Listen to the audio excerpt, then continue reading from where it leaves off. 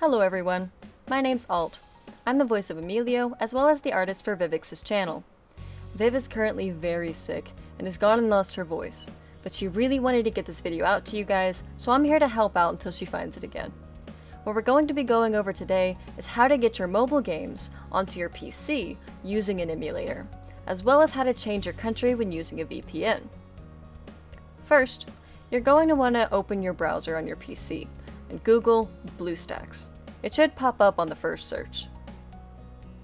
Next, let's click on Download and save the file. Install Bluestacks and then open it. We won't be showing the installation part, as Bluestacks is already installed on this computer. Viv uses VPN.lat, so let's open our Bluestacks Play Store and type that into the search bar.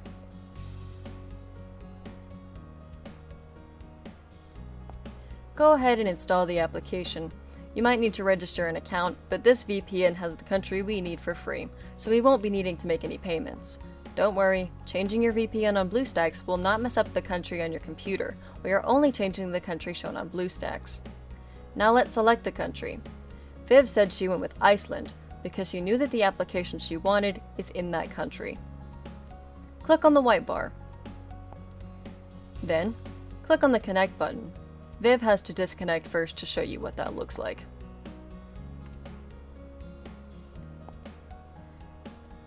Afterwards, you should see the green button is now turned red and reads Disconnect. Let's go back to the home page. You will not be able to go to the Play Store just yet because it is holding onto the information of our previous country. We need to delete that first. Go ahead and click on Settings. Look for Google Play Store.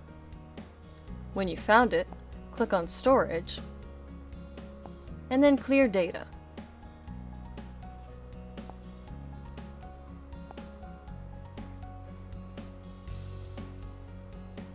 Now, when you go back to the Play Store and look for the application you're searching for, it should be there. Viv is searching for her own intended app now. Oh, there it is! And wow, look at that! You're already done and ready to get playing. If this helped you complete your goal, or you have any questions, let us know in the comments. Feedback is always appreciated, and lets us know that you enjoy what we do. Or what Viv does, rather.